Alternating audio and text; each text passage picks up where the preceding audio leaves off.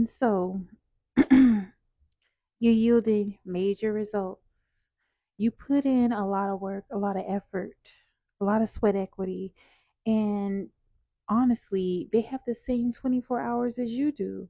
It's just that you allocate your time and your attention to what is worthy instead of wasting your time on, you know, tangible things and going on trips and stuff. Look, you can do all of that at the right time, but you decided to commit to humbling yourself and having delayed gratification. Instead of having it right now, you understand the long game. You don't have short sightedness.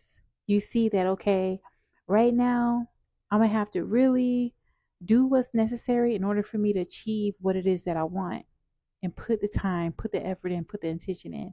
And you did it. And so understand that this is why they're hating from the sidelines. This is why your enemies are on mute.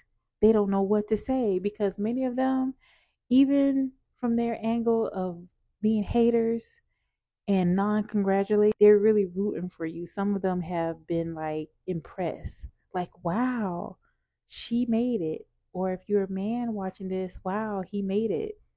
They didn't think that you would actually make it. But some on the low, they really thought like, I can't stand it. This person always make a way out of no way.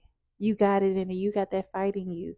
You are a chosen one. You got that light within you, and it's exuding. So just be aware. You're probably getting more attention now, and for some of you, some of us, you don't even want the attention, but it's just naturally something that you attract. So just be prepared. People are going to be wanting to understand what was your formula? How did you do it?